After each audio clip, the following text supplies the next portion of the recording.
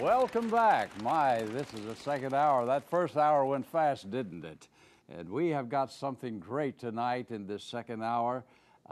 Tommy Mann is going to be talking about a wonderful ministry that he's involved in. And as I told you at the end of the first hour, if you have a friend that's had an abortion or a miscarriage or lost a child in childbirth, why, call them right now and tell them to tune in to Channel 16 because there's something good that's coming up right away. Our scripture tonight is in Ephesians chapter 3, chapter 3, verse 20 and 21. Now to him who is able to do exceedingly abundantly above all that we ask or think, according to the power that works in us, to him be glory in the church by Christ Jesus to all generations, forever and ever. Amen. Now, if you have a need, call that number right now, 244-1616. Our prayer ministers are standing by waiting on you. They want to minister to you. But right now, Jennifer Henderson is singing Whatever It Takes. God bless you.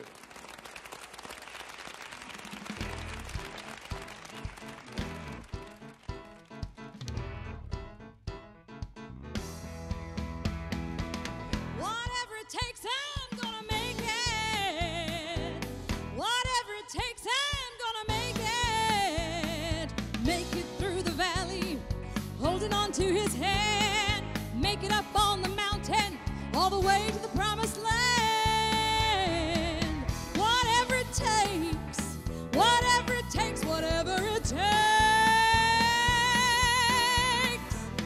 I'm weary of the devil hanging around my door. He keeps trying to make me stumble and give up on the Lord. Well, I heard he hates the Bible, so I think I'll read it again. For greater is he inside of me. My God is bigger than him.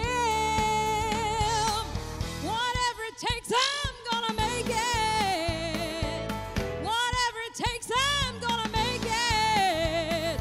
Make it through the valley, holding on to his hand. I'll make it up on the mountain, all the way to the promised land. Whatever it takes, I'm gonna make it. Whatever it takes, I'm gonna make it. Make it through the valley, holding on to his hand. I'll make it up on the mountain, all the way to the promised land. Whatever it takes, whatever it takes, whatever it takes. By faith I see that city that John saw coming down. I shall behold its beauty and receive my robe and crown. I've got a mansion waiting, my name is on that gate. I've come too far to turn back now. I'll do whatever it takes. Whatever it takes, I'm gonna make it. Whatever it takes, I'm gonna make it. Make it through the valley, just holding on to his hand. I'll make it up on that mountain, all the way to the promised land. Whatever it takes, whatever it takes, whatever it takes. Oh, I'm gonna make it. Whatever it takes, I'm gonna make it. Make it through the valley, holding on to his hand. Make it up on the mountain, all the way to the promised land. Whatever it takes, whatever it takes, whatever it takes.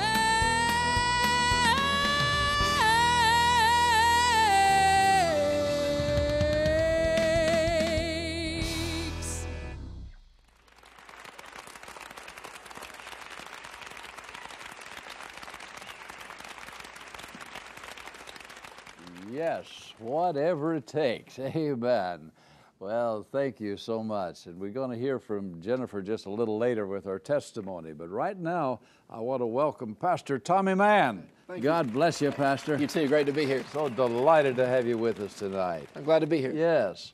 I believe you told me that you're pastoring up around Union? Yes, sir. I'm the associate pastor there in Union at Philippi Baptist. Yes. And let's see, what church is that? Philippi. Philippi. Yes, sir. Philippi Baptist Church. Hey, Hey, that's a good Bible name. It is. It's good. It's a great city.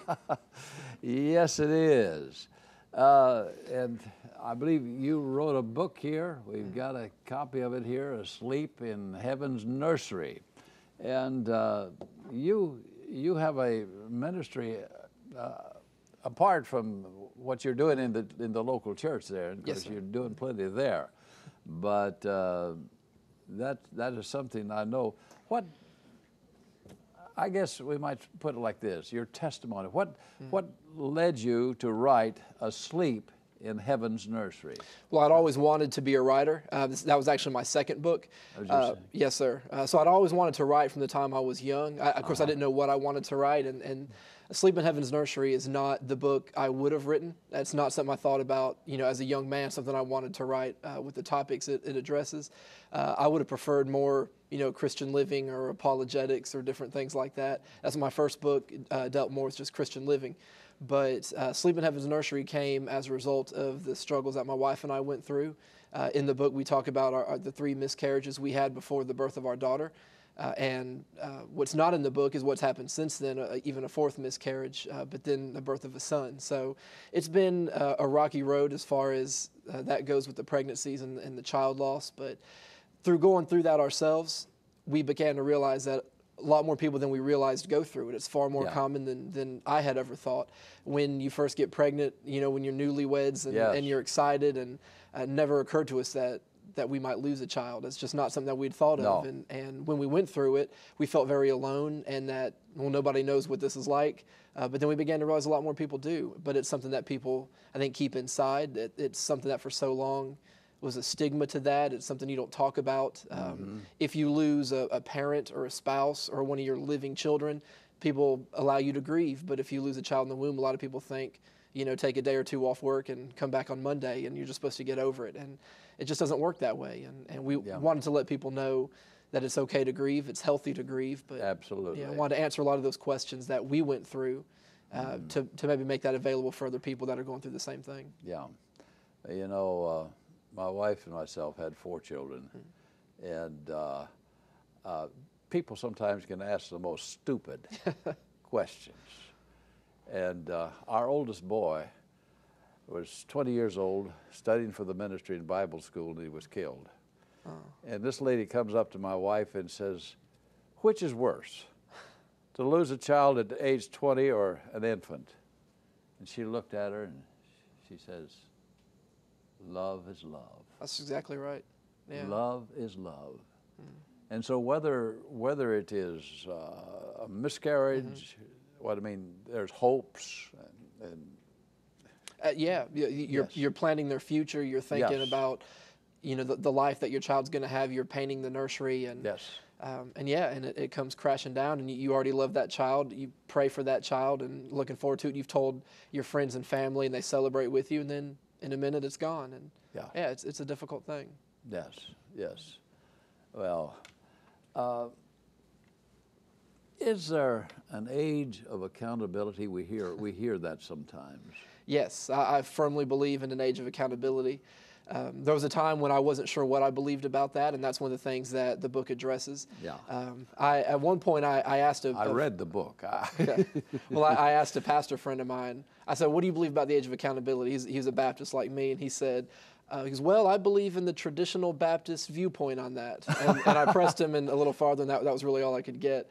But I didn't know much more either. Certainly not a Bible verse that explains the age of accountability. But then you saw in the book, it's more a matter of taking portions of Scripture and things people have said here and there and piecing it together, but also just understanding the nature of a loving God, of a merciful judge. And we know about David who lost his son and he grieved. And David said that he couldn't bring his son back to him, but he would go to be with him. Absolutely. And so I believe that David saw that infant son that he lost. I believe David saw him, once his life on earth ended. And I believe the same for my children because of that age of accountability. So that's something that people have different viewpoints on, and that's okay. I don't claim to be the guy with all the answers, and you know what I say goes, but I certainly believe from looking at Scripture that Scripture teaches Yes. that God does not hold, first of all, a child inside the womb that never lived to see the light of day. I certainly don't believe that they would have even done anything to separate them from God, but an infant, people have said things like, well, the only way to heaven's through Jesus, and the infant didn't choose to go through Jesus. And that's what the age of accountability is all about. It says they didn't reach an age where they're accountable to go through the way of Jesus. And you know, the age of accountability is not necessarily the same with every child. Correct. It's not a certain age like 7. No. It's I have seen children as young as 3 and 4 and 5 who were able to make a real decision for Jesus. Yes. And they did that and served God. I remember one little guy in the church I pastored out in Missouri several years ago. He was 5 years old, and this child came to Jesus and turned his life over to Him. And you know, somebody said, "Oh, he's just a child. He's too young to know what's going on." You know, but I went back to that church later on, and was dedicating a new church building. They called me back to preach the dedicatory sermon, and here this little 5-year-old was a teenager now, up in his upper teens, and he was still serving God and working in the church actively. Yeah, that's good. And some of them, you know, it's a little later. Yeah. Who knows? Well, one of the greatest things I ever got to do was baptize my 5-year-old daughter. Yes. You know, there was just no mistake in it. She understood. Jesus said, "You have to have the faith of a child anyway." And children, they understand that. You know, we might not give them enough credit sometimes for what they comprehend, but she fully understood the nature of her sin, and God hated her sin, and it separates her. And so as a 5-year-old, she made that choice to put her faith in Jesus. But there's others that, you know, for whatever reason, mentally, their capacity might not match their age, and they could be, you know, 25 physically, but their mental capacity might be there around a 5-year-old. And so that's age of accountability is not a physical age. That's right. And God understands each person. He's the creator of each one of us. And He thank knows. God He didn't make us the judge. That's exactly right. A lot of people want to assume that role, and I certainly don't. Yes. When does life begin?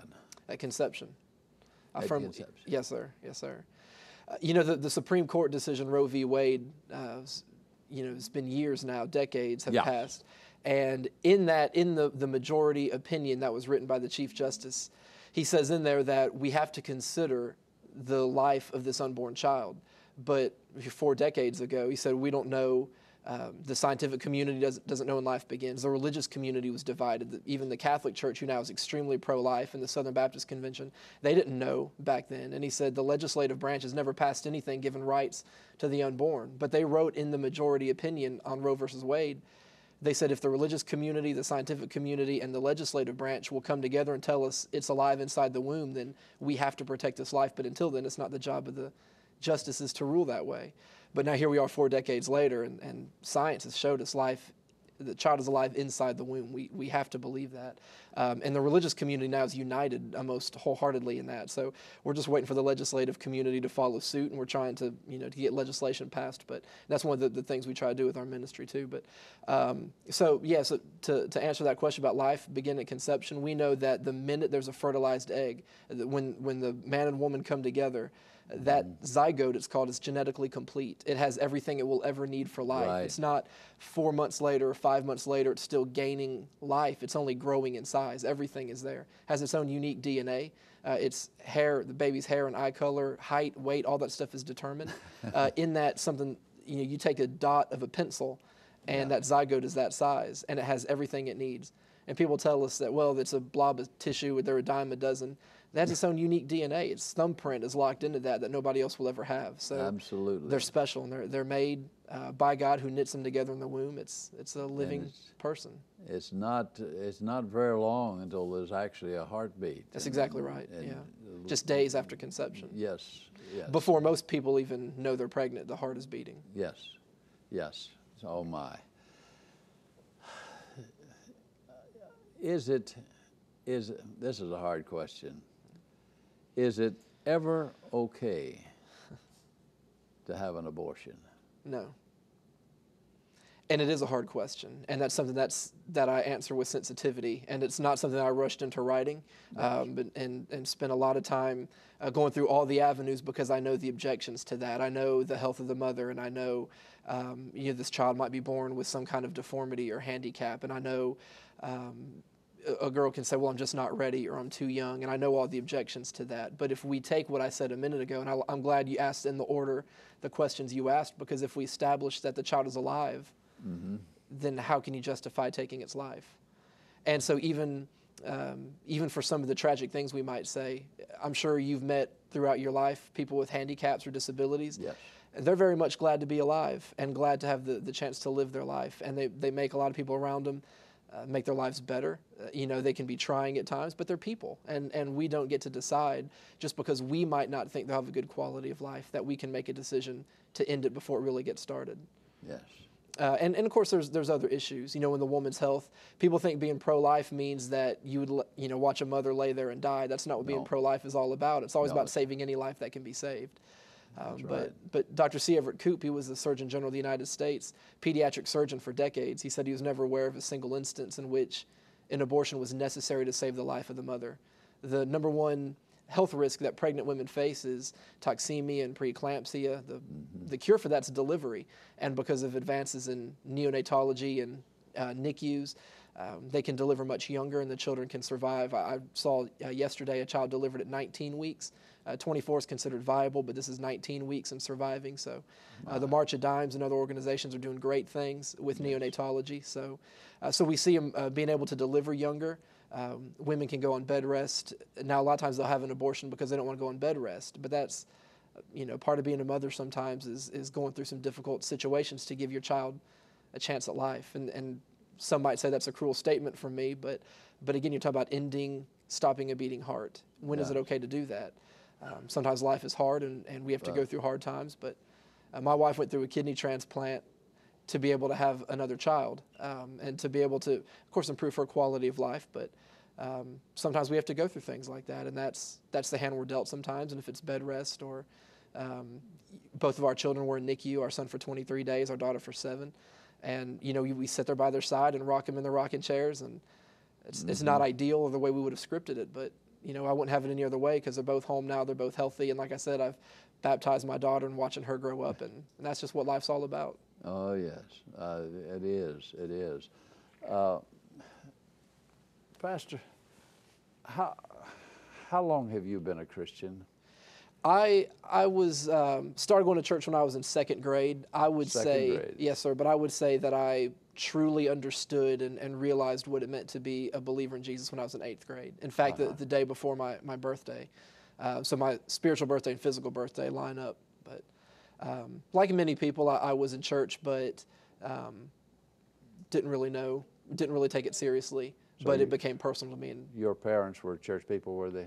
That when I was in second grade, yes, sir. That's when we started. That's when you started, when you was in the second grade. Yes, sir. Mm-hmm. And my parents had gone younger in their lives, and just for whatever reason, we weren't all going when I was a child, but got back into it at a good time. My. What about your wife? What is her background? She's from Texas. She really enjoyed the Coopers. She texted me, being Texans. She's from Dallas. I met her in college, and she did not realize, and talk a little bit about her in the book, never knew that she had a kidney disease. Her father had it, his father, but when she was born, their limited knowledge of that, they told her, don't worry, it's only passed to males. Your daughter can't have it. So she was 12 weeks pregnant with our daughter Reagan, and we sat down with the doctor. They referred us to a high-risk specialist in Spartanburg, and we sat down with that doctor, and first time we ever met him, he walked into his office. He said, now, let's talk about your kidney disease. And we just looked at each other. We thought he had walked in the wrong room or something. We didn't know she had a kidney disease. And so then we found out she did, and even the doctor that we had seen before that had thought that an abortion would be the way to go based on her kidneys beginning to fail. And he asked us if we wanted to do that. We said no, and he said, well, good. He said, I will do everything I can to fight for you and for this baby. And so he became our doctor after that. And wonderful. Yes, sir. Yeah. Wonderful. That is, praise God for a doctor that has some good ethics.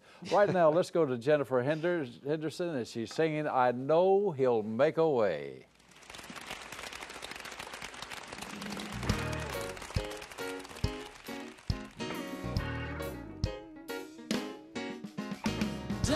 give up, don't give in. Give it to God, give it all to Him. I know He'll make a way. I know He'll make a way. He'll show up right on time. His mighty hand is gonna turn the tide. I know He'll make a way. Now Moses stood by the Red Sea shore, surrounded by fear and doubt. Deep water ahead and Pharaoh behind. There seemed to be no way out. Oh, but Moses knew that the Lord would come through and make a way somehow. And he said, don't give up, don't give in. Give it to God, give it all to Him. I know He'll make a way. I know He'll make a way. He'll show up right on time. His mighty hand is gonna turn the tide. I know He'll make a way. The river is wide, the mountain is high, the valley is dark and low. That old devil, he laughs at your circumstance. You don't know where to go. Oh, but don't you fret, it ain't over yet. God has it in control. And He said, don't give up, don't give in. Give it to God, give it all to Him. I know He'll make a way. Oh, He'll show up right on time. His mighty hand is gonna turn the tide. I know He'll make a way. Well, the river's too wide, the mountain looks too high, the valley seems too dark and low. That old devil, he laughs at your circumstance. You don't know where to go. Oh, but don't you fret, it ain't over yet. God has it in control. And He said, don't give up, don't you dare give in. Give it to God, give it all to Him. I know He'll make a way. I know He'll make a way. He'll show up right on time. His mighty hand is gonna turn the tide. I know He'll make a way. He'll always make a way. Our God will always make a way. You know He'll always make a way.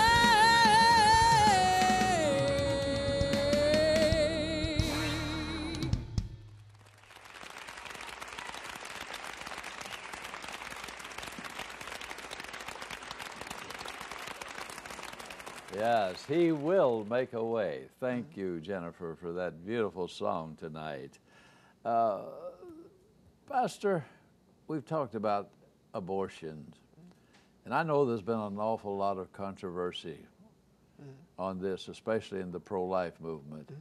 But can a person be forgiven? Absolutely. The second they desire that, it's absolutely forgivable. But there's nothing a person can't be forgiven for as long as they seek forgiveness from the Lord. And Thank you. And that's one of the promises He gives us in 1 John 1:9. He says that if we confess our sins, He's faithful and He's just to forgive us of our sins and cleanse us from all unrighteousness. Yes. All unrighteousness is about as broad as it gets. You say all abortion, all fill in the blank. So yes. A person can be absolutely forgiven. The problem is, you said a minute ago, you're glad you're not the judge. Me too. There's a lot of us that think we're the judge, and we make people wear a scarlet letter. And, we will shun people, we'll look down on them, we'll say we forgive them, and we might not. And I think people feel the sting of that sometimes, even if we don't realize that we're passing that judgment. But God forgives, and that's the most important thing. And He tells us to forgive as well. A lot of times we can talk about it in our churches or, pro-life kind of movements, pro-life Sunday or whatever the case might be. Yeah. And we always have to make sure that we remember, as often as we talk about why we're pro-life, we remind anyone in the congregation who's listening that they can be forgiven. Because it's not just the woman. There could have been a boyfriend, a husband, a father, somebody, encouraging that, saying, well, hey, you better abort this baby because I'm not going to raise him, or no daughter of mine's going to have a baby in high school. You're going to have an abortion. So it's not just women. There's certainly men that are, that pay for them or drive them there or whatever too. So they can definitely be forgiven for that. And we always need to remember, as we're talking about it, that we let people know you don't have to wear that scarlet letter for the rest of your life. Amen. There is nothing too hard for God. That's right. There's no sin that is too great for God that he can't forgive. That's right. And he does. Yes. A murderer, a robber. Oh, we see him all through Scripture. We see the Apostle Paul. If God could forgive Paul. Paul was the original ISIS. Yeah, Paul said, I'm the chief of sinners. That's right. Yeah, he's breathing out murders against the church. Yes. And God forgave him, and he turned his life around. And we're quick to rank sins and judge different things, but a person who's had an abortion is, in God's eyes, it's no grosser than any offense I've ever committed against him. So God forgives me. I expect him to forgive me, and I'm glad that he says he does. Then we need to remember that he forgives others. He forgives abortion. He forgives the abortion doctors and the ones who is if they turn to God and cry out, he will do. He forgave Jane Roe, Linda McCorvey. She turned her life around. Now she's a pro-life advocate, the one that helped legalize abortion, and God's forgiven her and turned her life around. There's another aspect of this forgiveness business. It's the idea of a person forgiving themselves. Sometimes we say, well, God can forgive, but here's a person who's living in guilt, and they have problems forgiving themselves. Sure. And I think this is something that we need to address as well. Yeah. Well, that's why that's the message that we have, is that you can be forgiven. And if you've confessed, not just say you can be, if you've confessed it to God, you are forgiven. It's done. It's ancient history. It's as far as the East is from the West. And if God's forgiven you, then you need to let go of it yourself. And so we need to make sure, that's why I say when we're talking about it, one of the reasons we do talk about it is we want to also help people avoid that pitfall of having to go through it. And so I want to stop anybody I can from having one. Absolutely. Because I know they can deal with regret for the rest of their life. I always wonder, what my child would have looked like. And so to go back to what you asked me in the last segment about, is it ever okay to have an abortion? One of the things that women deal with once they've had one, and they might have justified it at the time, but years later they're still saying, what if I would have given my kid a fighting chance? The doctor said there was going to be a disability, but what if, what if God delivered him of the illness? What if the doctor was wrong? The amniocentesis they do to diagnose a lot of those in the womb, those birth defects, they're 70% accurate. So if you have an abortion because the amniocentesis said your child was going to have a handicap, 3 out of 10 of those weren't, and so you better be pretty sure. So that's why we want to make sure that people don't have them, so they don't have to deal with the regret and the guilt and the wondering. Yes. I have a grandson who is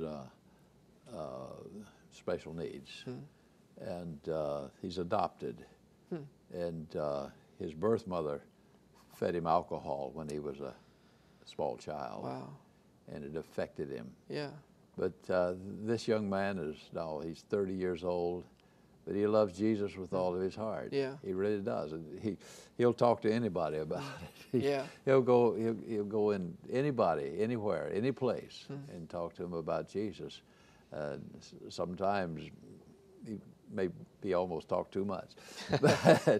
But well, nobody would justify killing him now because of his situation. So to do it in the womb, to think you're giving him a better life, there's no way of knowing that. That's right. That's right. But God can take anyone. I don't care who it is, and He can work it. And by the way, speaking of forgiving themselves, somebody put it like this: that God forgives our sins, and He puts them in the sea of forgetfulness, never to be remembered against us again. And He puts up a sign that says "No fishing." Amen. Amen.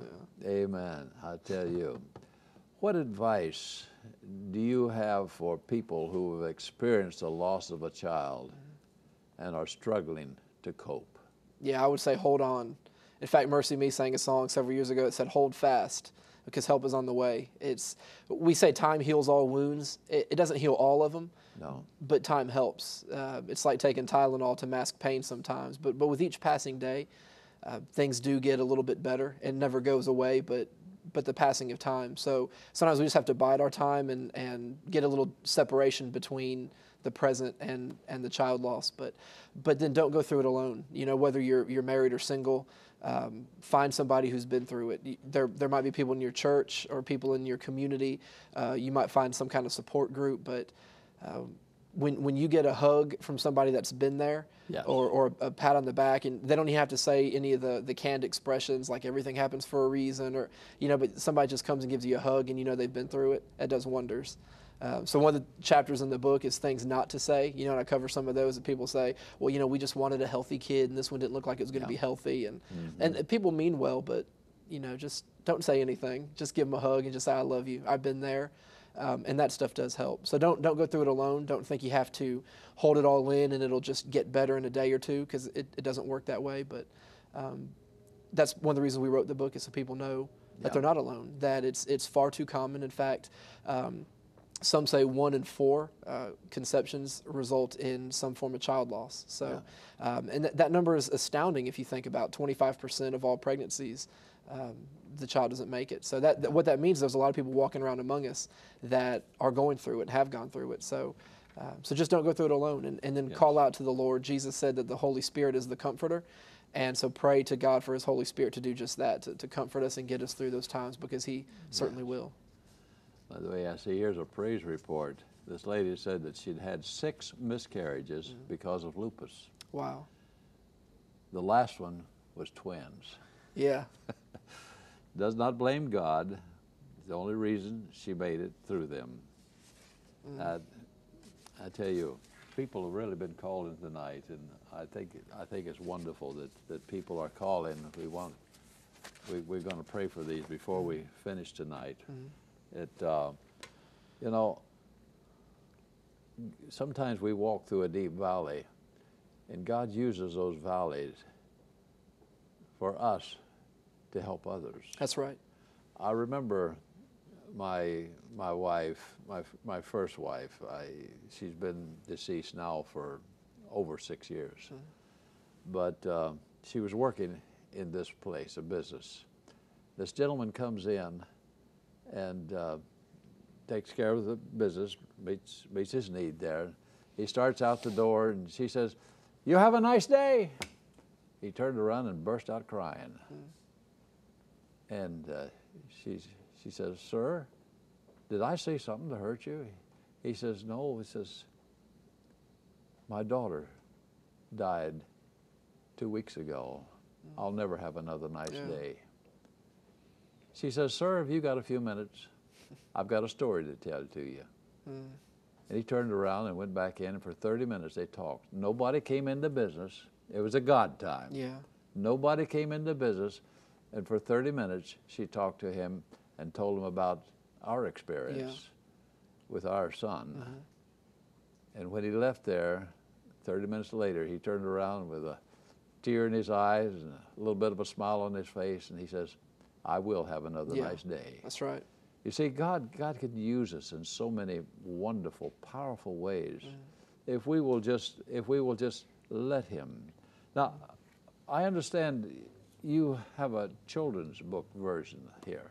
Almost, yes, sir. It'll be out real soon. Right now the book's in paperback, hardback, ebook, audiobook, and then now the children's book is coming. So it's being translated into Spanish too. Excited about that. Spanish? But, yes, sir. But it's the children's book is because what we went through after the book came out, telling our daughter that she was going to be a big sister, and then having to go back and explain to her that the baby in mommy's tummy wasn't there anymore. The baby's in heaven. And so what the children's book is for that, people that have to go back and explain to a child. So it's written as a poem. It's going to be about 12 pages, and it's basically what I said to my daughter when we had to explain that to her. Went back and made it rhyme and made it into more of a polished poem. But that will be out fairly soon. And I do have to say, I don't know if my daughter's still awake. It's past her bedtime, but I happen to think my daughter Reagan's the most beautiful little girl you'll ever see. And the illustrators for this book, when I sent them pictures of her, the way they captured her, they nailed it. So I can't wait for everybody to see my daughter as a cartoon character in the book, because they've done a fantastic job. My. Yes. Is there anything else in this book that you think might help somebody along the way that you would like to talk about? Yeah, we talked about the age of accountability a minute ago, and I want to say, because some people might be watching saying, well, that's great, but we've never been through this, so that's not for me. But just talking about the age of accountability, that's one of those things that that Christians should just know and understand. That it's a biblical doctrine, I think, and something people should know about, and so that's laid out in there. Somebody might say, well, I'm not really pro-life, I'm not really pro-choice, I don't, but if you read the book and the timeline, I think it's chapter 3 kind of lays that out. Mm-hmm. Christians, we ought to know that we're pro-life and why we're pro-life and what the Bible has to say about, God being the creator and knitting life together. So there's things in there that just simply for apologetic reasons to help Christians know what we should believe as we vote and as we talk to our coworkers and as we live in this society. So it's not just a book that's a women's issues or child loss or stuff. I think there's things in there that all believers could benefit from. Yes, I'm sure there is. I want us to pray over these. We have some praise reports. Great. We have some requests here. I see everything from financial needs to mental needs.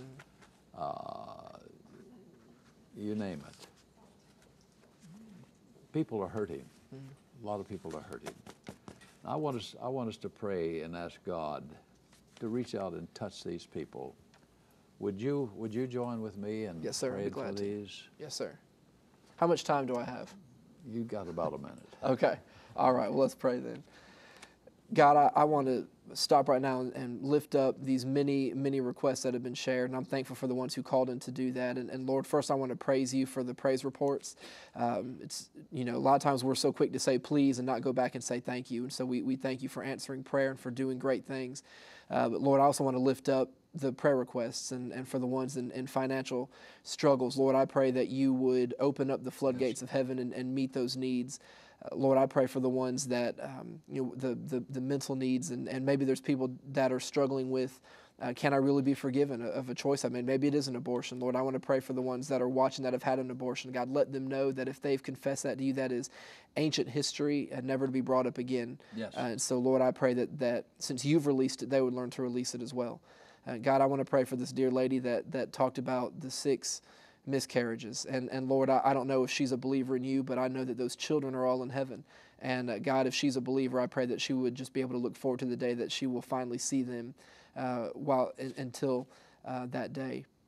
And Lord, I pray for anybody that maybe they called in, they don't know you. Lord, I pray that maybe you've put a hardship in their life as a means to bring them to you. And maybe it is child loss. And I've certainly heard stories through this experience of people that have come to you through child loss. And so, God, I pray that you would save people in that way. So, God, we pray for a great night, and we lift these up to you again. Ask this in Jesus' name. Amen. Amen. God bless you, Pastor. So glad that you could join us here tonight. And may the blessings of the Lord be yours.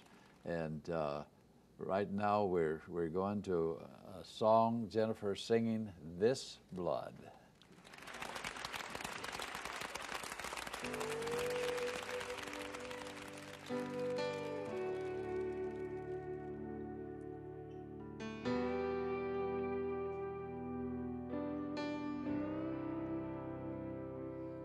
There is a blood that cost a life. It paid my way. Death, its price. When it flowed down from the cross, my sins were gone, my sins forgot. There is a grave that tried to hide this precious blood. that gave me life. In 3 days he breathed again and rose to stand in my defense.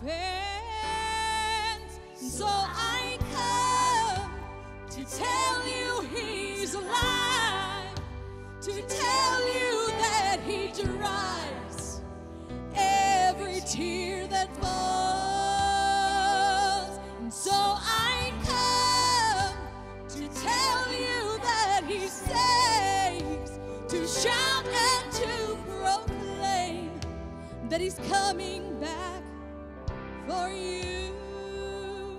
There is a blood that sights the blind, it heals the sick, and the lonely it finds, and it has the power to free the bound as chains they fall upon the ground. So pour it out, let it cleanse my soul. Lord, let your liquor glory flow, because it lives to make me whole. I owe my life, I owe my all. So I come to tell you he's alive, to tell you that he dries every tear that falls. And so I come to tell you that he saves, to shout and to proclaim that he's coming back for you. This life, this price, this blood,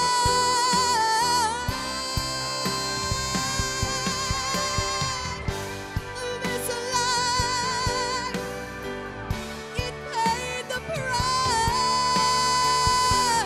with his blood. So I come to tell you he's alive, to tell you that he dries every tear that falls. And so I come to tell you that he saves, to shout and to proclaim that he's coming back for you.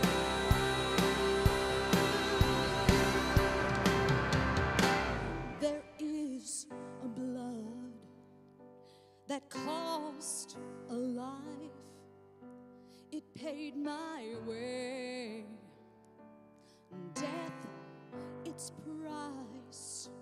But in 3 days he breathed again, oh, he rose to stand in my defense.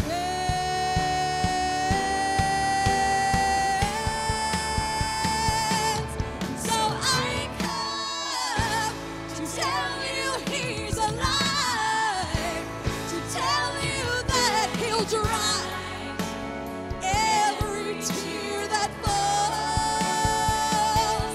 And so I come to tell you that he saves, to shout and to proclaim that he's coming back for you.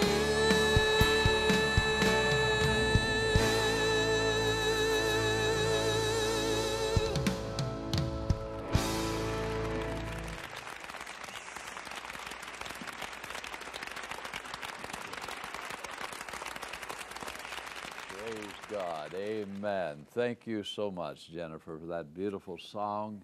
You know, I want to urge you one more time. You have a need. you have a sickness, you have a hurt, call our prayer ministers.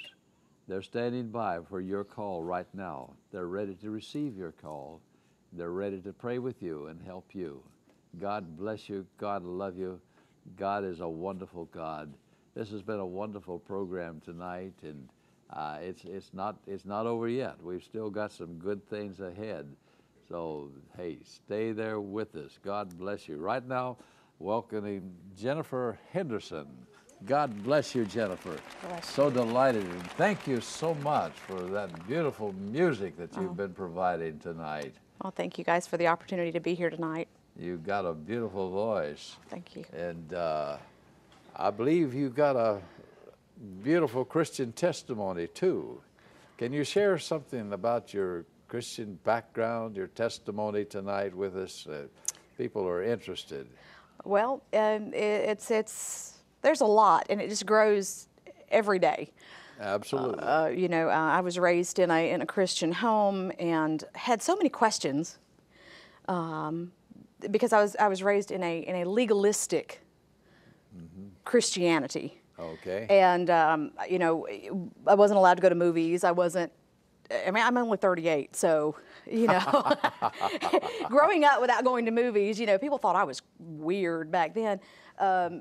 So, you know, I just had so many questions and doubts and confusion, and I knew Christ and I loved Christ, but I wanted nothing to do with the legalistic views that I was raised with. And it led me to a loveless marriage and domestic violence. I was a victim of domestic violence for several years, and I have a beautiful son from that marriage, but God had other plans, and I came back to Him just with a new hunger and a desire to serve Him, but I wanted Him to make Himself real to me. Praise God. And He is real. Yes. You know, someone has said, religion, no. Jesus, yes. Yes. Yes. That's really what it's all about. It's a relationship. Yes. It's not a dogma. It's not a creed and all these things. Maybe these things work in with it, yes. But the main thing, do we have a relationship with Jesus? And the Scripture tells us that many will come in that day and come before Him, and He'll say, I never knew you. Right. God help us. We might have that relationship, yes. You know, it is, He does want to make Himself real to us, and He wants that personal relationship. You know, I grew up singing, and I've sung in so many different denominations, and, you know, every denomination is right. Oh, yes. You know, and I'm the only one who's right. And I prayed, I'm like, God, we can't all be perfectly right. Well, I mean, you know, how's this work? And I really began to just seek Him. And I got to the point that I was, God, what's the truth? And He said, take me at my word.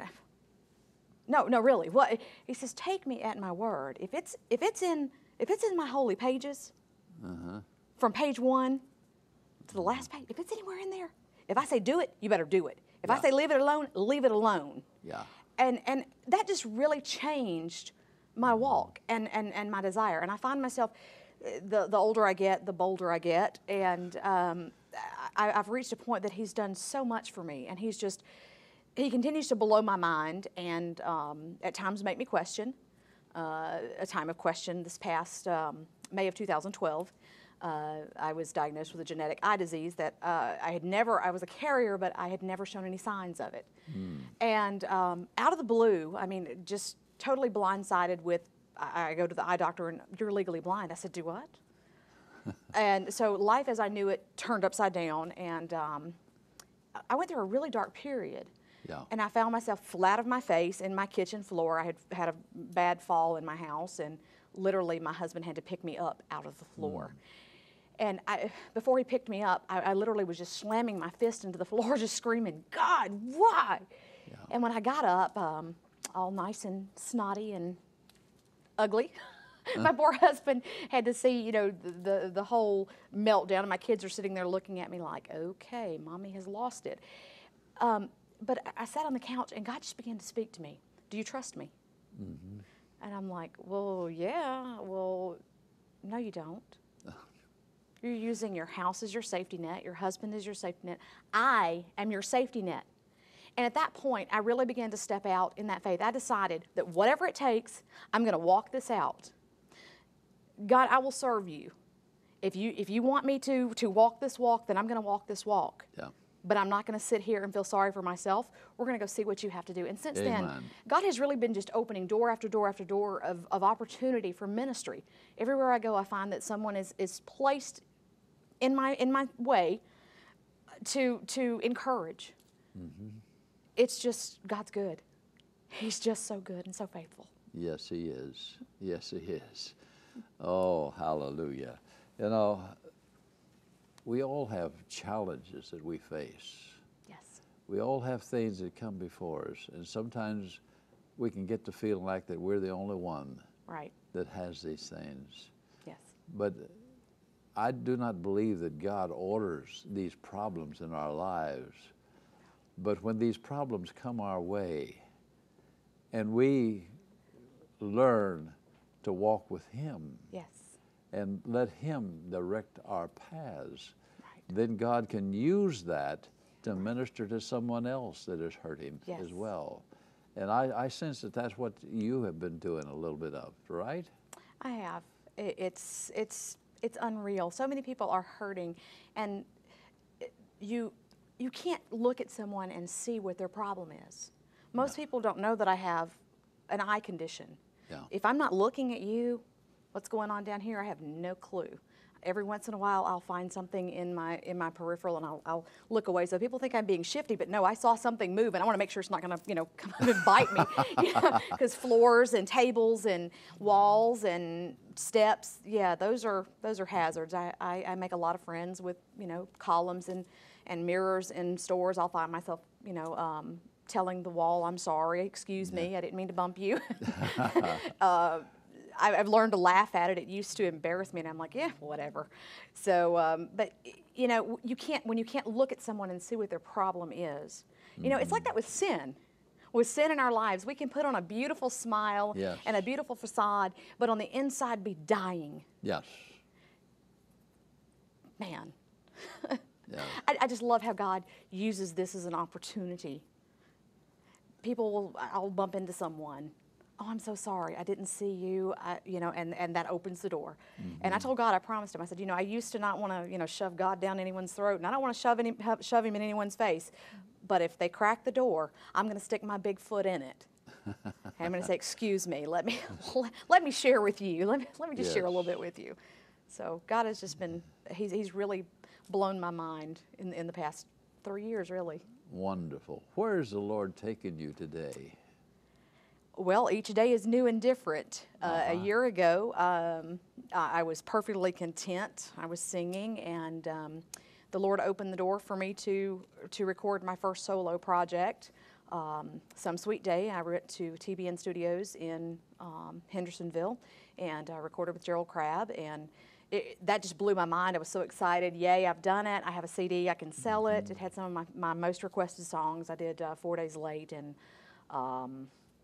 Safe Thus Far, Hoskins Family Song. And they're both testimony songs for me that God has just really used to bless me and to bless others through. Mm-hmm. And right after that, I had several calls to come in asking me to sign on with a label, and I sat on the floor and cried. I'm like, God, what are you doing? Because I'm comfortable, and now you're throwing me out of my comfort zone and pushing me into a solo ministry. I don't want to do this. Yeah. And as a year ago, if you told me I'd be sitting here on your show tonight with 2 CDs, not just one but 2, and yes. And God just opening doors for ministry. He's pushing me more into women's ministry, one-on-one ministry. Mm-hmm. It's not just singing.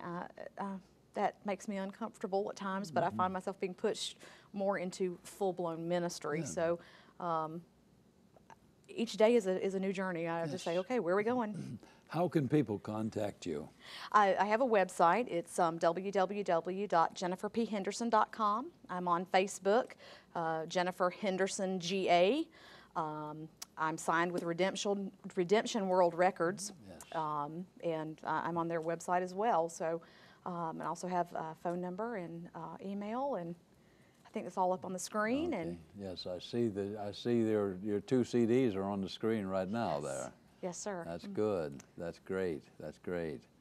Well, that's wonderful, Jennifer, and I appreciate your coming and singing tonight and sharing your testimony. And I remind the audience, our prayer ministers are still there, and there's still reports are still coming in. Here's somebody, the father has dementia, another family salvation. God, so many people are calling in tonight, and we want to pray together for all of these requests here. There's quite a bunch of them there that people have called in that are listening, and they have needs, and God has ministered to them, and even some praise reports in here. Thank God for those. Yes. Let's agree together right now in prayer as we close out tonight. Father in heaven, Lord, you see the needs of these people, hurting people. You see the reports, praise reports of answered prayer. And Lord, I know that you can heal the sick. I know that you can work miracles. I know that you can save the lost. Now I pray tonight that people will see you and know you and love you and come to serve you. In Jesus' name we pray. And Lord, I thank you for Jennifer, and I pray your blessings upon her as she continues in ministry. In the name of the living God we pray. Amen.